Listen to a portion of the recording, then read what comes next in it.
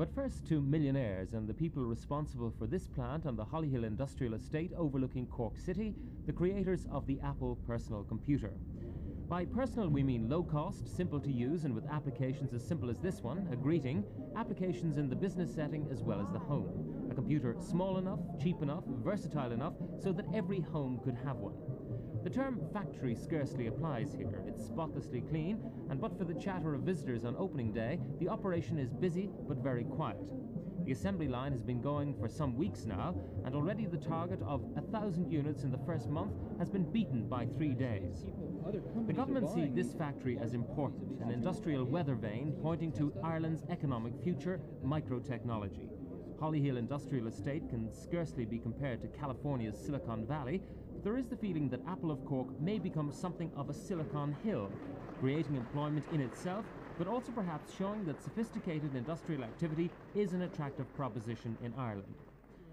The story of Apple's success goes back only 4 years when this man, Steve Jobs, then 21 years old, with fellow inventor Steve Wozniak, designed their own computer named Apple because Steve just happens to like fruit and they were stuck for a name.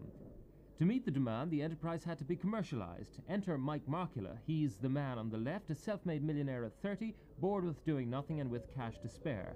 The man on the right is Alec Rafter. He's Irish and he's the boss of Apple Computer of Cork. It's appropriate that Apple should be in Ireland because even before they started manufacture here, Ireland had already the highest density of Apple use in Europe. With Mike and Steve, I traced the steps that led Apple to set up manufacture in Cork. Well, we started off building a computer because we couldn't afford to buy one. So what happened was all our friends decided that they wanted one too, and we were spending all our time helping them construct one. So this was the initial market indication that there might just be a group of people that wanted what we wanted. But it became very obvious within 6 to 9 months after that that we were really on to something much more fundamental than just a small group of people's interests. And we proceeded to plan on that assumption, and it's turned out to be true. What was the ingredient, though, in your particular computer that would make it different from the other models that were being offered to hobbyists at the time? We had the assumption very early on that even the hobbyists would like to deal with a slightly more sophisticated computer and one in which they didn't have to spend their time putting together. And so we structured our whole approach for really a much broader definition of the word hobbyist. And we found that there's a little hobbyist in all of us. The success of the whole Apple venture does depend on volume sales. Do you actually believe that every home is, within the short term, the next few years, going to have its own personal computer? Well, we base our theory on the fact that we make personal computers that can be used irrespective of location. And the home just happens to be one of the locations that the computers are used in. They're used quite extensively in education. Matter of fact, in Minnesota, one of the states in the United States, over 95% of the students that graduate from high school have hands-on experience with an Apple. And we're seeing them used in many, many businesses. Matter of fact, we use Apples here to control the production flow and do the forecasting and things like that. So we foresee Apples being used in homes, but we also foresee them being used in businesses and education, and there's an Apple going up on the first space shuttle, as you may know, to control a biology experiment. Does it mean, though, that the people who are going to use these Apples have to start learning how to handle computers, which to many people is a closed book at the moment? Does it mean that every housewife will ultimately be a programmer? Well, as you see from the Apple, it weighs about 12 pounds, and one of the nice things about handling it is if you don't like what it's doing, you can throw it out the window. There is a pleasant sound totalling £1 million for Cork's economy this weekend. The Carling Country Music Festival has brought thousands of fans to Leaside and bands from throughout the country. It's in the pubs and hotels that the real group sessions involving the fans take place, away from the formal performances that cost £10 a ticket. This session with Country Pride was in the Metropole this afternoon, where the festival started out on a shoestring budget only a few years ago. Now the festival can attract top stars like Johnny Cash, price tag reckoned to be £100,000 for 5 shows. From Nashville, he brought honorary citizenship to brewery boss Tony Halpin, who picks up the tab for bringing stars like Billy Joe Spears, Jade Hurley, Australia's King of Country Rock, and Becky Hobbs. Johnny Cash, who said he'd kicked the drugs habit and had a very pleasant 15 months without drugs, wasn't giving much away about what he was earning from the 5 concerts. I generally don't know And I generally don't talk about money because it's not really what I'm all about, but I generally don't know how much my fee was until the end of the tour when my manager turns over the tour settlement. He knows what it costs to do a concert tour, and I've been doing it 30 years. I've never had anybody ask for their money back. The container remained at Ballyedmond today, alongside the home of 74-year-old Mrs. Mary Ellen O'Neill, onto whose property it had been put last Thursday. Her relative who put it there is one of the two men being questioned at the Bridewell in Cork. Mrs. O'Neill says she'd been told the container was something to do with engineering, and the first she knew of the kidnap connection was when the shooting occurred outside her home yesterday. At Middleton Garda Station, the van which the gang first attempted to hijack, in it were found files from the O'Grady home, bringing the first positive connection between the Middleton incidents and the kidnap. And at Union Quay Garda Station in Cork, the Renault in which the gang made their getaway from Middleton. It was hit by a burst of Uzi submachine gun fire from detectives chasing it as the gang fled towards Cork. So the back window was smashed and the shot narrowly missed the driver's head. And despite the close chase, the men managed to hijack a second car. It's not been explained how that happened, despite the pursuing Garda cars. In that car, a Datsun, they escaped, and it was later found in Mallow, where the gang took a third car belonging to John and Nuala Hannon of La Valley. The Hannons and their two children were held overnight, and according to neighbours, the gang asked for a Bible before leaving.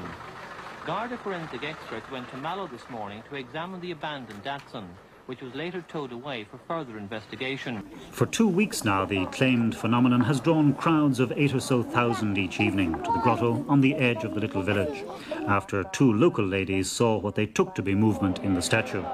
And as the word spread, the crowds grew. Now a 24-hour vigil is kept up, and a local committee has had to be established to control the crowds which travel from all over the country every evening. Believers say that after 10 o'clock in the evening, the statue is seen to move in a human way from the waist up, moving its arms and head. Others see the face of Christ superimposed on the statue. It's said that about 3/4 of those who go to the shrine see some apparent movement. On Friday evening, about 4 o'clock, I was here with my wife and daughter, and the Blessed Virgin's hands were 3 to 4 inches apart. They're separated this way now. We went home, we had our tea, we came back that night. And I'd say about 10 o'clock that night, the hands were back joined together, the way they are now today, that way. On Thursday night, I saw Our Lady sway forward until I thought that the statue would fall down. And then on Friday night, I saw Our Lady's face change to the face of our Lord. And while our cameraman thought he saw movement and tried to shoot it, his camera saw nothing. On videotape, the statue is immobile. Well, in regard to the phenomenon, if we call it that, it's not possible to give an extempore or off-the-cuff approval or disapproval. For one thing, the facts are not very clear.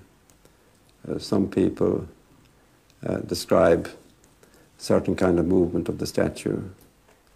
Others tend to allege that the face of Christ is superimposed on the statue. So that, as I say, the facts are not too clear. And then there are people who don't see anything at all. After 5 weeks of utter sheer frustration, hardship and everything else, we've gone to everybody else. I believe now we must go to the ultimate. We must go to the tea shop. Val Ryan is one of 1,000 people in the Douglas suburb of Cork who've been left without electricity for several weeks, all because ESB linesmen won't drive jeeps. The strikers maintain ESB management hasn't followed agreed dispute procedures, has changed the rules about driving and took people off the payroll unfairly. But their union, the ATGWU, has so far refused to make the dispute official, though the strike committee says that'll change this week because they've got backing from their National Manual Committee. but they wouldn't be interviewed. The residents without power are far more vocal. The people of this part of Cork City have suffered enough. They're finished with the platitudes. They're finished with the, we'll do this, we'll have to do that. We must talk to this, we must... They were talking. They went to Dublin, we were told last week. For the ultimate, they were going to decide. They were to come back to have a ballot. As far as we were concerned, we were never informed where that ballot ever took place. All we were told was they weren't accepting the 4 proposals. Now we've been told that they've got to go to London to make it official. 1985. I ask you, and I ask the rest of the people, are we still in that situation where now where the people in London, faceless people, are now going to tell the people of Douglas and the people of Cork City, because it's happening in other parts of this city, not only in Douglas, it's happening all over the city now. Are those people, faceless people in London, going to tell us now that they're going to decide whether the people of Cork are going to have light or they're going to be in the dark as they have been for the last 5 weeks? The arrival of 43 relatives tonight brought home forcefully in human terms the scale of the disaster. They arrived from London, where they'd been waiting for several days, anxious to know if their people, husbands, wives and children were amongst the bodies found, but with no hope of seeing those bodies for some time yet. The relatives had come from Delhi, Bombay and Montreal, despite official discouragement about visiting Cork, and despite being so near, they'll still not be allowed to see the bodies, though they may be allowed to go to the hospital. They prayed for the dead inside the terminal building before emerging, and it was a sad scene as they were escorted to waiting buses provided by Air India and taken to hotels around the city and county. The Indian airline authorities have said their presence doesn't help the situation. The authorities don't want any mistakes in identification. So it means the relations and friends, Canadian Indians mostly, are going to have a long wait. The authorities prefer to depend on medical and other records than on visual identification. The relatives coming tonight brought to 50 the number who've arrived so far, and another 100 are due tomorrow. Amongst those tonight were members of the family of the flight crews, and believed to include also the captain's wife. Health Minister Barry Desmond also arrived in Cork this afternoon with the Indian ambassador Mr. Doshi. He went to Cork Regional Hospital, where he said he was pleased with the response of the Cork Emergency Services to the disaster. A final decision on the move was taken by the Cabinet Committee on Security and announced this evening by the Department of Justice. A department official confirmed that Spike Island would provide extra accommodation for offenders on a temporary basis. The Minister for Justice in a statement said the additional accommodation was needed to deal with the projected rise in the prison population, particularly as 290 people were now before the courts on charges associated with car thefts alone. He said no decision had been taken on the actual number who would ultimately be detained on Spike Island, but an official confirmed that they would be mostly those sentenced to a year and under for joyriding offences, although there would probably be other types of offenders as well.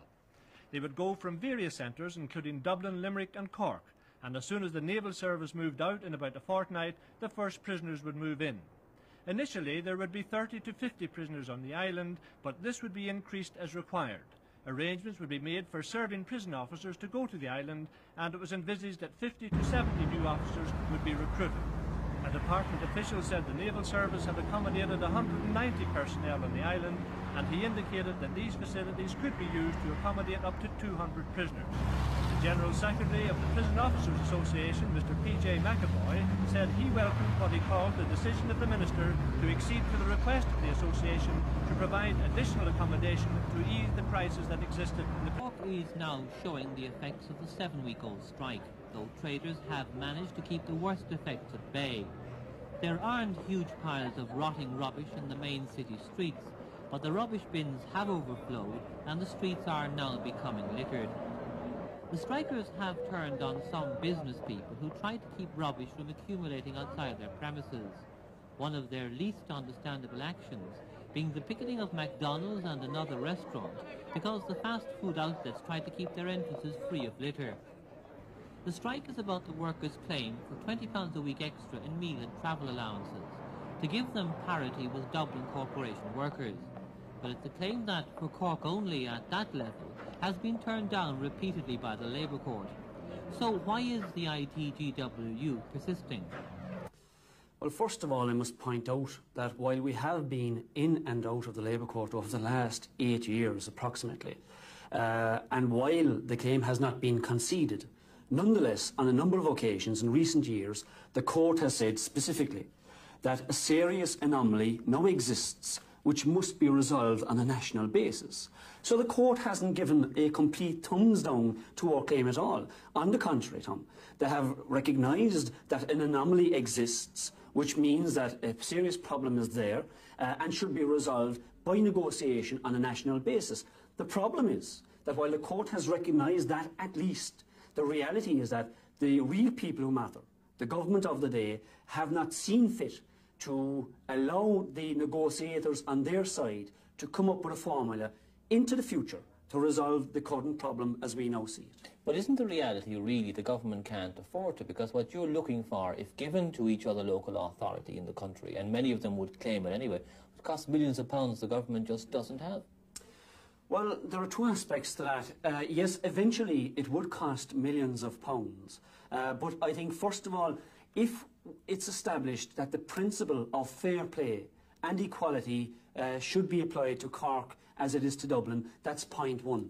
There are more than 200 taxis in Cork and about half that number of hackney cars. The taximen say their jobs are being endangered by the hackney cars, which they claim are breaking the law. Hackneys shouldn't pick up fares on the street, seek business at a taxi rank, or use two-way radios within 6 miles of the city's general post office. So today the taximen drove through the city, to the City Hall where a letter of protest was handed to Lord Mayor Dan Wallace, a Northside TD. At the same time, other officials of the association were protesting to the Minister for the Environment in Dublin. We are here today to highlight the problems that exist in the taxi trade in Cork and the large number of illegal operators that are out there in breach of the licence regulations, insurance regulations and the lot. We basically want the law enforced on these cowboy operators. Why do you say the problem is happening only in Cork? Well, there's legislation problems. Cork, I suppose, is a market leader, possibly in this market, but the law is there. It needs to be reinforced. I'm calling on Liam Kavanagh, the Minister for the Environment, to give the Gardaí the necessary legislation to enforce on these cowboys. And if he doesn't take action, what happens then? What do the taxi drivers do next? Well, unless we get the necessary action, we'll have to go away and decide a strategy that possibly there's a number of avenues actually open to us. With taxi plates costing £17,000 each, there's a lot at stake. And the taximen were scathing in their posters about the opposition, which itself claims the public is giving it support because they provide a better service. The taxi drivers have been protesting for some time, and there's now what amounts almost to a war between both sides. The hackney drivers have formed their own association with 125 members, but there are some prosecutions pending against them for alleged infringements of the law. Meanwhile, they're quite annoyed by today's demonstration. Well, anybody who's called a cowboy is bound to be upset, but you see there's a fair background attached to this situation in Cork City at the moment. We've been operating those cars for the past 3.5 years. Each of those cars is taxed, insured and licensed for the purpose of private hire. Now, we engage in private hire business and private hire business only. But these people in the Taxi Association in Cork City are beginning to feel the pinch because we are slowly but surely eating into their little cake. It's upsetting those people, obviously. We appreciate the fact that it is upsetting those people. But they're not going to solve the problem as far as I'm concerned, making these false accusations. Are you breaking the law, as they say? As far as we're concerned, we're taxed, insured, licensed for the purpose of which all cars are being used, and that's as far as I'm prepared to say with regard to that. Thousands of people turned out to cheer and congratulate the Cork team when they arrived by train in the city within the last hour. Then the team was driven on the back of a lorry through the main street of the city. A reception is now taking place on Patrick Street, where members of the team and County Board officials are speaking. County Board Chairman Con Murphy said Cork had won against all the predictions. Earlier today, the Cork and Galway sides came together in a Dublin hotel for the customary post-match lunch.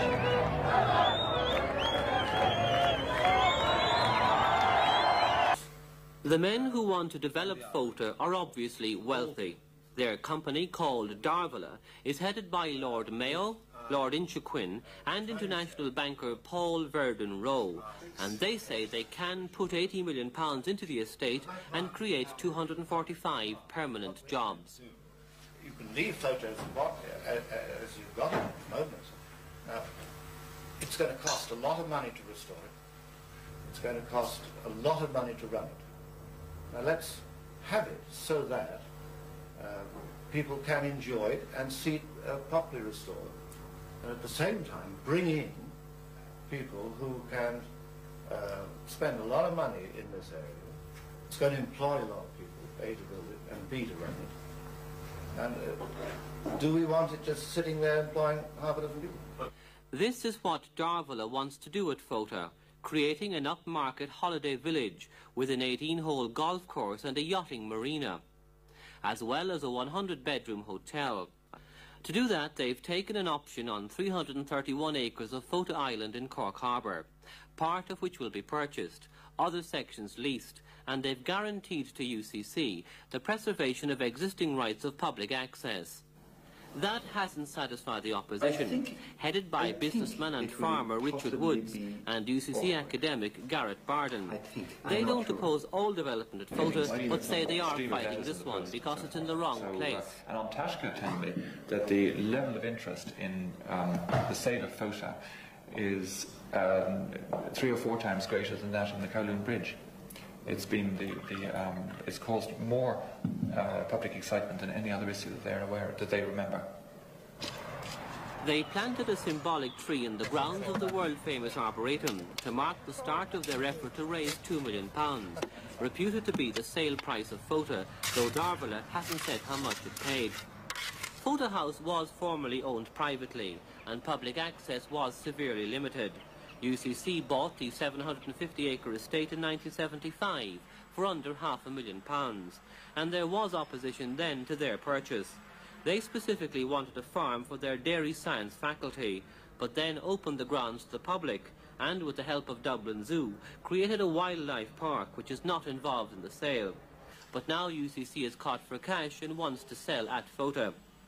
It was businessman Richard Woods who refurbished the house, provided it with a valuable collection of paintings, and now says he'll remove them if the sale to Darvala goes through, although the developers say they've guaranteed his position.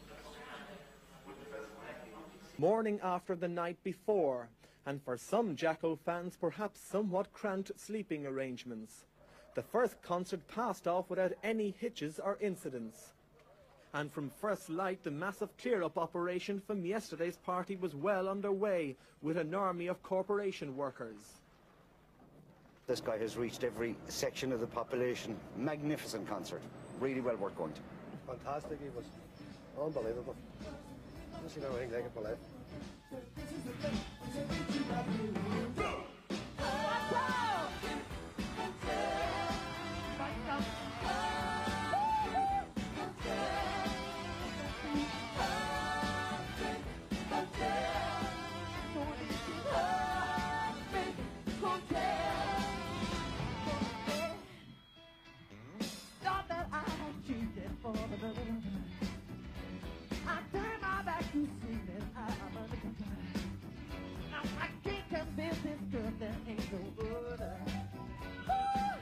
One of the many homes evacuated in Cork and Kerry today after continuous rain for more than 24 hours caused rivers to burst their banks and flood onto the main roads. In places, the water rose 4 inches in half an hour, and it caused many thousands of pounds worth of damage. Problems were worst along the Lee and Blackwater valleys and near Glenflesk in County Kerry. Some commercial premises were under several inches of water and closed down. And so did some schools releasing school children to make a wet way home. The water is now over a foot deep here in Ballymakeera in the West Cork Welltucht. It's the second time in a few weeks that bad gales accompanied by very heavy rain have hit the southwest of the country.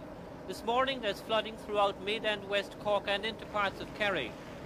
Shopkeepers sandbagged their premises against the rising waters. The village has been flooded. This is the third time in about 10 days the village has been flooded, and the shops are all flooded out. So how are the people of Ballymakeera feeling about that? Well, I would say very badly. A lot of their stuff in the shops are completely destroyed. a grocery shop, draper shop, a butcher shop, and the whole lot are completely destroyed. So you can imagine. The local mill down there, I'm told, is the warehouse is flooded there about an hour ago. And you can imagine all the loss that they have. The mill kept working despite the rising water. But elsewhere it was threatening the main road between Cork and Kerry. Here at Crookstown there were several feet of water on the road, and just off the main road the village itself was quite impassable and cut off from traffic. The force of water sweeping along was enormous. Hundreds of acres of land are flooded in South, Mid and North Cork and in parts of Kerry. Mallow Town has been threatened for the past few hours, and farmers are worried about their livestock. And they've every reason to be, with rivers having burst their banks in many places. Rapidly rising water has caused plenty of problems, but some livestock showed athletic prowess. Conditions inside the prison were reported to be quiet but tense following last night's disturbance in the recreation area, during which the breakout was made. There are several prisoners serving sentences for serious crimes in the jail, but the department hasn't given details of the crimes committed by the escapees. 8 of them got over a 30-foot wall. The Department of Justice says none were under life sentence. 2 suffered leg injuries and were amongst the 3 quickly recaptured not too far from the prison on the north side of the city. Prison officers picketing outside claimed the 2 had broken legs. While the injured prisoners were taken to hospital, Gardaí searched for the rest, the Department of Justice saying they were all local to the Cork area and would be quickly recaptured. That statement came after an earlier claim by the department that only 4 prisoners had broken out and that 3 had been recaptured. With 100 Gardaí on duty inside the prison guarding about 260 prisoners, the prison officers on strike outside claim the department's different statements indicated confusion about just what had happened in the recreation area, which they maintained had been damaged. The school is in the grounds of the Presbyterian Church at Little William Street and has 74 pupils, ranging from junior infants to 5th class. For the unique school, a unique opening, performed by 4 pupils sharing the duty.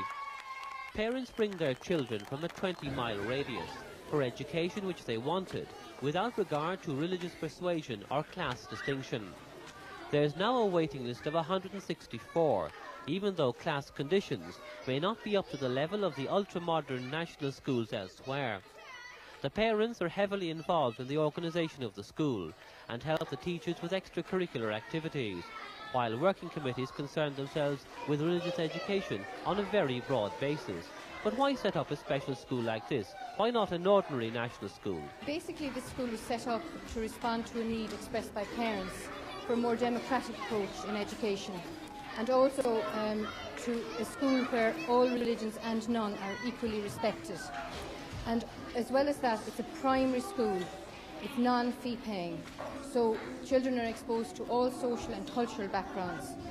And as well as that, it's a co-educational school, and there are very few co-educational schools in Cork. The parents say the entire idea of this school is to develop the whole person, so the individual child's needs and talents are all met.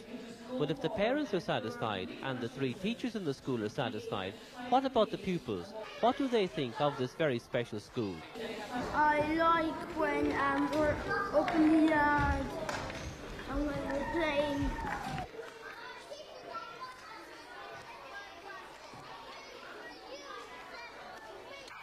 (1985), a memorable first year for Lark by the Lee. A surprise appearance by U2 established it as a leading rock music event for rising Irish talent. Bands hoping to emulate Ireland's biggest musical success story are now vying with each other to perform at this annual event. All of the bands in today's lineup hail from Cork. This is Burning Embers, already with 4 singles behind them. Other bands larking by the Sunny Lee included the Belsonic Sound and Princess Street. Some 20,000 people turned up for this grand finale of Cork Rock 89. Throughout the weekend, record executives and music critics packed Sir Henry's in Cork City with a view to signing up talented new bands. Unbelievable! What a great day, and Ireland won the hurling match and everything is fabulous! Lark by the Lee wouldn't have been complete without Terence, 2FM's top broadcaster and rock star in his own right. Remember, what are we? We're on! The increased presence of exploration support vessels on the Cork Quays in recent weeks gave rise to the expectation of a new gas find in the Celtic Sea, only 35 miles offshore and easily recoverable. Marathon had begun drilling on Block 4820, only 8 miles to the north of their existing field at Kinsale Head, the country's only gas field and due to run out at the turn of the century. Disputing the prices they were getting for supplies from that field to Bord Gáis, Marathon stopped all drilling, but settled their disagreement with former Energy Minister Ray Burke and then resumed the drilling programme. The find on the first well drilled since hasn't surprised the industry. It was expected, but the size of the find was underestimated by speculative reports which put the initial flow at 13 million cubic feet a day. Marathon completed their testing yesterday and announced the results this afternoon, a flow of more than double that predicted, 29 million cubic feet a day, and gas found at 2 levels. That's big for a first test. Drilling on that block has now been suspended, and the drilling rig Western Paysetter IV will start on a new block 3.5 miles further to the northeast. That's to assess the extent of the field, and is normal procedure when trying to ascertain the commercial value.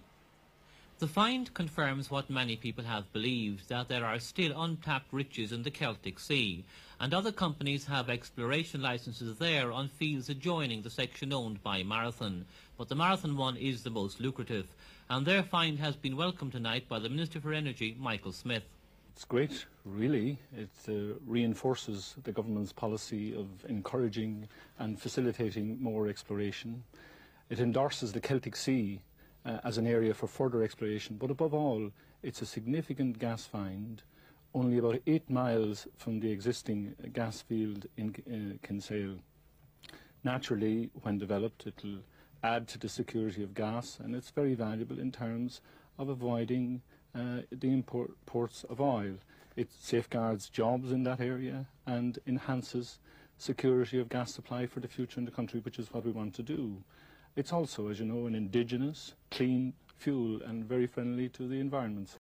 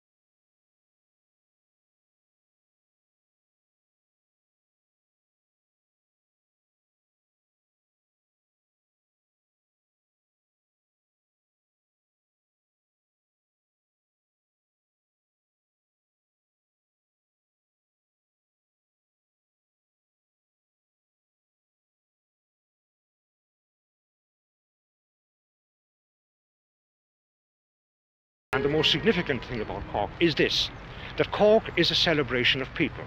And in that, it shares this same quality, the same wonderful quality with all our Irish cities, with Dublin or Belfast or Galway or Limerick, and indeed with all the cities of Britain and Europe. Because the most beautiful thing about any city is that it is a celebration of the life of people. You see, a city is so distinctively made by men and women's hands. You make a city. And if there is something distinctive about Cork, every city has its persona, its personality. So I wouldn't say that there's a particular Cork thing. We have our own distinctive characteristics. I would say that the Cork person, first of all, is an extraordinarily vivacious person. Vivacious in speech, they speak quickly, they have a very quick wit, vivacious in gesture. They have a very strong sense of identity with their city. They really love this place with its warts and all. But there has a tremendous... But I don't think that they have any sense of superiority or distinctiveness. You know, they are part of Ireland, but a very distinctive and colourful and vivacious part of Ireland. They'll tell you all kinds of terrible things about the people of Cork. That they're clannish, for one, preferring their own kind to strangers. And there's some truth in that. But when the barriers are lowered and they let you in, they'll take you over. Expertly even graciously, and tell you terrible things about themselves.